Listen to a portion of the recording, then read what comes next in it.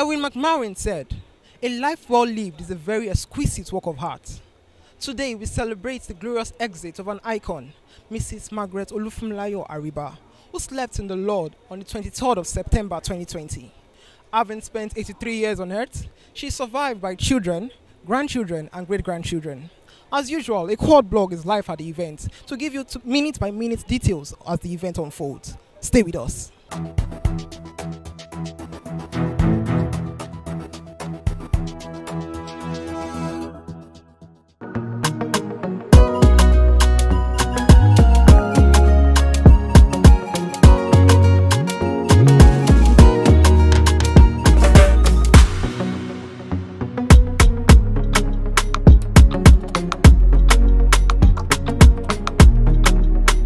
Mrs. Keitra, Mama Teacher, Counselor, Evangelist, Disciplinarian, Sisi Boda, Mama Lesson are just some of many names Mrs. Olufunmilayo Ariba bore during her over 8-decade stay on this earth before her passing. These names are a testament to her versatility and many roles in the life of those she touched along the way. Mother, teacher, Christian and lover of the things of God, Mrs. Margret Olufunmilayo Ariba slept with the Lord on September 26, 2020 at the ripe age of 83, and her body was interred at the Atan Cemetery on the 13th of October 2020. The service of songs took place on the 12th of November 2020 at number 25 Atinuke, Olabanji Street, Ikeja, Lagos, and was attended by family, friends and well-wishers.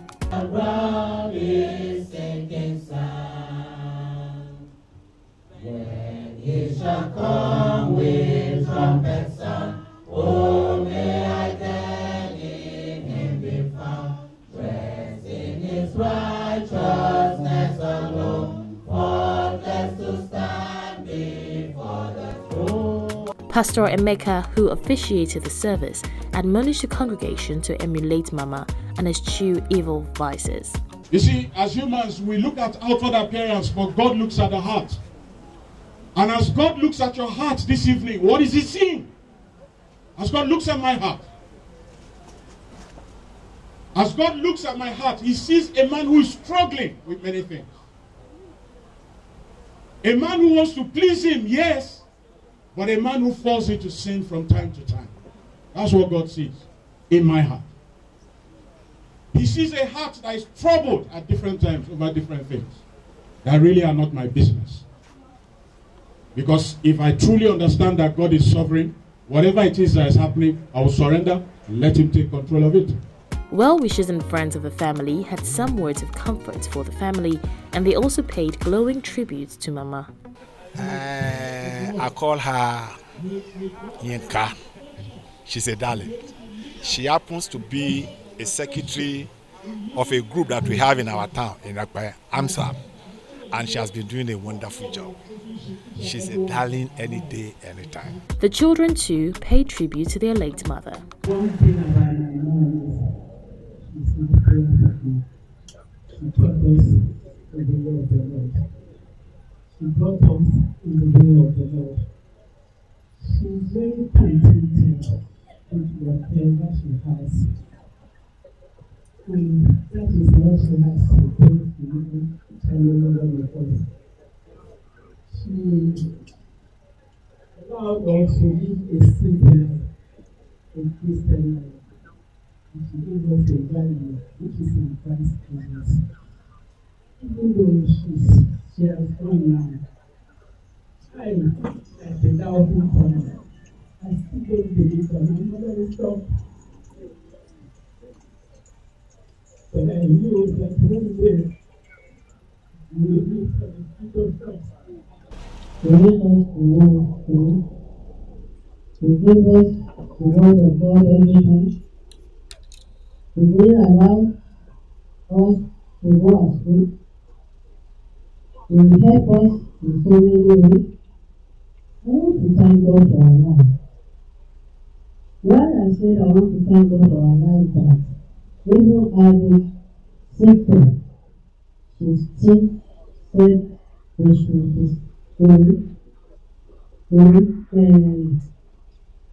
giving out a song, Christian song, so that he can hear me. Most of the time, we will ask the children to come and read the Bible for her.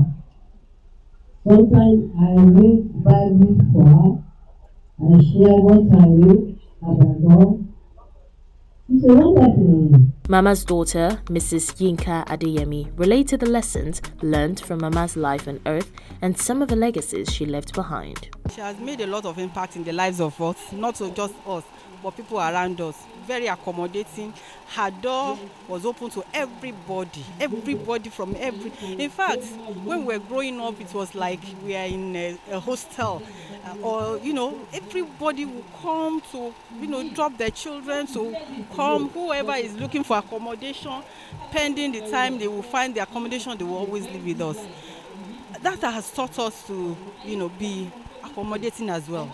Because when you live with a lot of people from different background, from different religion, from different tribe, they were all living here and living peacefully. So Mama has taught us to live in peace with each other. Mama was a disciplinarian, but she had a pure heart. She will always tell you what is right and what is wrong. She was not hesitant about saying, how everything looks. She would tell you if you are wrong, and she would tell you if you are right. She was ready to praise, and all that. She was a wonderful woman, amazing woman, and very strong, very, very strong. She was sick towards her last day, but she was still strong. Her spirit was still very strong. Guests, those who knew her directly and even those who didn't, poured encomiums on the person of Mama. Mama was the most peace-loving person that I've ever come across. And that is true in every sense. Mama, you will never meet Mama in any bad mood. And I have known Mama from childhood. When we will go to school and come back and we'll meet our food on the table, and Mama will not even allow us to remove our uniform, and will say, "Oh, your food will get cold, your food will get cold." So we'll have to eat immediately we are back from school. So she reared us from that very little age. All the friends of our daughter, myself inclusive. So she was one amazing person. The legacies she left behind were not to be forgotten. She's a giving woman. She's a woman that tolerates. She's a woman that accommodates every tribe. Do you understand? She's a woman that loves God. So if it's a legacy, she has left that for her children and for her grandchildren. And for her in-laws, son-in-laws. Do you understand? Because when they talk about children, we are part of her children. Do you understand? So that's what I know about her. The legacy I got from Mama is humility. It's humble to the core. Despite the fact that there are a long disparity between my age and her, she used to call me with respect, uncle. After all, I and her children are almost age mates, but used to call me uncle. He's so humble. So I got the legacy of humility from her. And number two, he's a good Christian. It got to a certain time when I have challenges with one of my child. That my child now is in London. It's my man that took my child to the fellowship, to our church. Normally I go to fellowship every Wednesday. From that place, we got miracle. God did miracle through Mama and God. You see, once you leave this life, she's one of the older generation, so she's like handing over the baton to the next generation to fill in. There's the next generation of women and mothers. So what we have to do is we have to take all the good, all the joyful, all the happy moments, leave the other ones. I believe there were situations when she was desperate, when she was sad, when she was angry. I hope she found a way how to transform this into something better, so that her children have this seed of goodness, this seed of hope in themselves. That also helps them to live better lives and be also very good mothers and women. for their own children. You see, the testimonies, all the testimonies here today, you can hear it, is a testimony of giving. It's a legacy of reaching out. Because you have not really lived well if you cannot impact other people's lives. So if there's anything that Mama lived in her children, that is the legacy of altruism, giving back to the society, giving back to the community. That is the spirit that her daughter, Mrs. Yinka Adeyemi, imbibed. That is why she's the backbone of our organization, which is Amsterdam Memorial Foundation. I will encourage the children to take after Mama. Her sincerity, her encouragement, her love and concern for everybody. That legacy Mama left behind, they should continue with it, and God will bless them abundantly. The outstanding legacy and principle she have laid down is that we should emulate most of the virtues that she have laid down. And one of the virtues is that, as Ella said, she's a praying mother. She pray always. She pray always. And she call people. She want to find out what is going on with you. Almost often time. She call people, pray for you. Even at the time when I came, when I was called that she was so strong, at the point of that, when I came, she was praying for me. Instead of me to be praying for her. Those are the legacies that I've seen about her lifestyle. The next day, Friday, 13th day of November 2020, saw even more people gather to pay their last tribute and respect to late Mama as they trooped into the Lagos Christian Church, Alausa, as early as 8 a.m. for the church service and interment, which was to follow immediately after at the Otan ceremony. Amid strict adherence to COVID-19 protocols, the service began in earnest with the officiating cleric enjoining the congregation to be like Mama, to take away arrogance from their lives and not to be put up their hope in wealth but in things of God.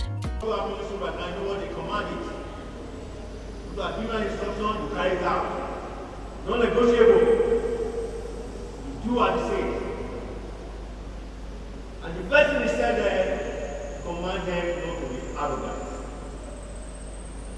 Now, you perhaps you guys know that it's one of, for many of us, arrogance is our necklace. Pride. Command them not to be arrogant. We live in a very arrogant environment. We live in a very arrogant society today. You see it everywhere, on the streets, in the offices, in the marketplaces. Everyone wants to prove that they are something. Mama's granddaughter read out her impressive and inspirational biography. Olufunmilayo Ariba was born in Abeokuta on 21st January 1937 to the family of Chief Ebenezer Famuyiwa and Madam Comfort Adenike Famuyiwa in Kukoyi of the Toko quarters, Abeokuta, both in Ogun State. Her father was a tax collector who worked at the tax office, while her mother was into petty trading. She was the first child of her parents, and her birth ushered in good fortune for her dad. Hence, she was named Olufunmilayo. God has given me joy. Prayers for her family, in-laws and friends were said. Our God and our Father, we say thank you, because your word says that in every situation we should give thanks to you. And at this point in time, we indeed give thanks to you, because you have done something good and something great, something beautiful in the life of man. And that's why we have our children standing before you this morning. That's why we have our in-laws standing before you this morning. That's why we have the privilege and the opportunity to pray for them this morning. The grandchildren and the great-grandchildren that you left behind, and we say glory be to your holy name. Mama Olufunmilayo Ariba's long and fruitful life started when she was born on 21st January 1937 in Abeokuta, and then on at St. Peter's Primary School, Itesin, Abeokuta, on to St. Agnes Catholic Teachers Training College, Maryland, Lagos, as the foundations for her work with God. She was later to marry her husband, late Chief Anthony Adebayo Ariba, on the 19th of June 1959 in a union that produced 6 children. She taught in Ado-Odo for several years, went to the UK for a course in catering and hotel management in 1962 at the Birmingham Catering School, came back home and established the Adeolu restaurant together with her husband, and later on joined the Nigerian Port Authority before retiring in 1985. This paved the way for her to explore her passion for early childhood education when she established a pre-nursery school before she settled down in the Deeper Life Church in 1991, where she gave her life to God and started her walk with God in her quest to give back to humanity.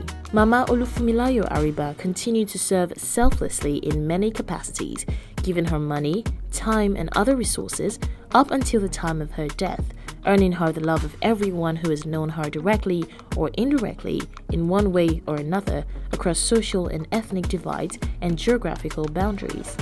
Mama was a very kind-hearted woman, very generous, and I can see the reflection in her daughter's life. I will never forget Mama. Before the family proceeded to the cemetery for the interment, a moment for them to thank everyone for all the love and support shown to Mama and her family. On behalf of my siblings and my family, and your family welcome. I want to thank everybody for supporting us, for giving Mama the fitting burial.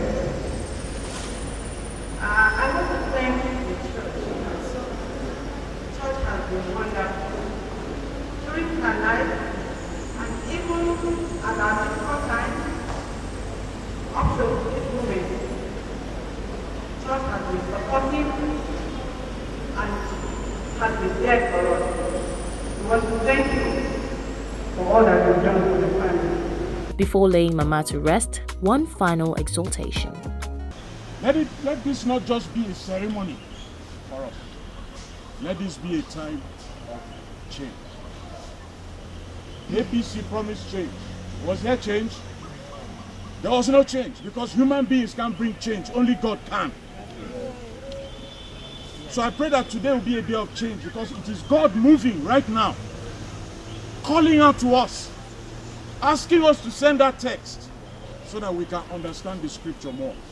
Because without understanding and knowledge, there can be no spiritual progress.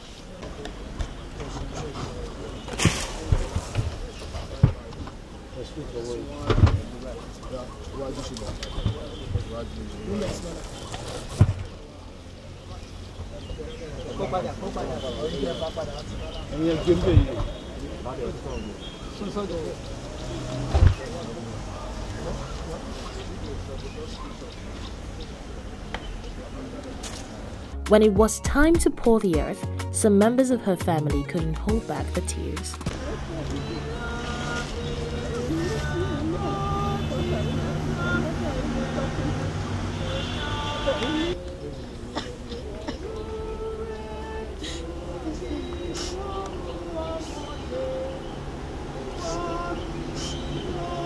After the interment proper, the family spoke more about the nature of Mama and what they will take away from her life. Left us to be accommodating, to be able to show love to people around us, and she had lived a good life, so I think that she has left behind, we also have to emulate and follow that same path of ensuring that the people we come across or see or meet, we are able to impart something positive in their life. She has left us with the word of God. She has left us to be disciplined, to be truthful, to be honest, to face challenge as it comes, but to depend on Christ that will help us. She's our prayer warrior. Every single one of us, she will pray for us. So that is one legacy, because she knows that with prayer is answer to all things. So we will take that with us, that whenever we face with difficulties, we will remember to go on our knees to cry to God. I think one of the things that she taught us that we won't forget is, devotion to God. That's the number one thing. And she also likes to do her things with a touch of excellence. So that's one of the things that I have learned from her. It's better to do it and do it well than to do it and do it shabbily. She prefers that you do it in time and with a touch of excellence. The reception at the NUT Pavilion, Alausa, was a more upbeat occasion as it was gathering of people in celebration of Mama's life. She was not only a mother to her children, she was mother to children in the neighborhood. She was somebody that, every child would run to anytime that there was problem, and she would receive them with open arms. She was kind to people of our own blood and people who are not related to her. So Mama Ariba she led an exemplary life. She led a life worthy of emulation. We thank God for a life well spent in the service of the Almighty. She lived for people and she lived for God. I don't even know how to describe her, but she was a mother to everyone. The moment you are her children's friend, you automatically become her child. And she's been very lovely, caring, and happy, very affectionate too. I don't know much about her, but I know for her to have a daughter like Yinka, she must be very good. From a good tree, we have a good seed. You understand? So I'm very sure she must have done a lot to the people when she was alive. And then there was more encouragement for the family she left behind. The only advice I can give is for them to take heart and to remain steadfast, believe in God, and do whatever they need to do at any given time. Believing that with God there with them, all things are possible. For her to have given birth to the kind of character I earlier described, she must have been great. She must be an embodiment of discipline and moral value, which she must have inculcated into her for her to display that much in the public space. And the much I can tell the upcoming generation is to imbibe these values as handed down to us by the older generation. The word of encouragement is that when you will know the type of mother one is by the time you see the product, the offspring from her. The word of encouragement is to let the children emulate the good will and good wisdom from the mom, so that they too can be of a good blessing to their children. Yes, the thing I see in here is simple. Always make sure you take care of your kids, for them to be able to take care of you towards the end and to the end of your own life. So I encourage all of us, both young, old, medium, to always give good education, good moral standard to your kids, and it will help you all in future. All they need to do is just emulate what their mother did. That is what true legacy is all about. True legacy is when we do something that people will write about after long we are gone, or when we write something about ourselves that people will talk about. Our life is like a diary where we keep records of what we have done. So our mother, kept a good record of what she has done, and that is the legacy, the enduring legacy she's been able to leave behind. Now that Mama is gone, they just need to come together and see themselves as one, and the vacuum she has left, they don't allow it to really be noticeable, by being cooperating with each other, loving each other, and, the tenets and virtues of Mama. A life well lived is worthy of emulation. More so when that life was spent touching other lives, adding value and building people. Mama Olufunmilayo Ariba lived her life long and well and proved to the rest of us that selflessness can and indeed will be recognized and celebrated by even those who never met you. May her gentle soul rest in peace.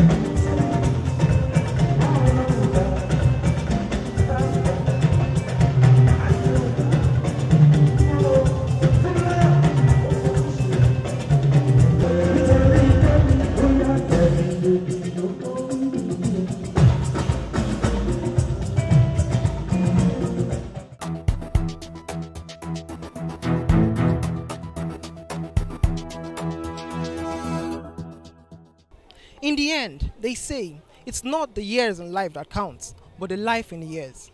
We've heard lovely, amazing stories of Mrs. Margret Olufunmilayo Ariba, who slept in the Lord. Now, our impact would live on and on and on. That's all we can take for now.